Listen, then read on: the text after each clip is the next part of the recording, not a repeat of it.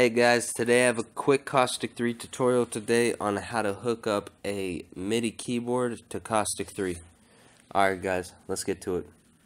So first off, this cord, it's a male side, whatever your device is, female USB side. Alright, so I'm going to stick this side right into that slot.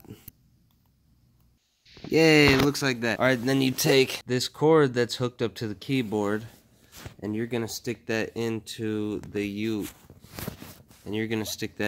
USB.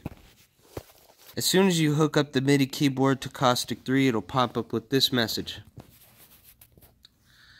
Now, I'll usually just click that and hit OK.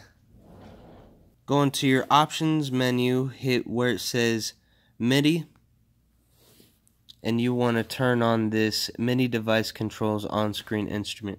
If you guys have any questions, just put them in the comments below. If you haven't gotten my free sound bank demo, go ahead and put your email in the description below and I'll send it right to you. Alright guys, see you next week.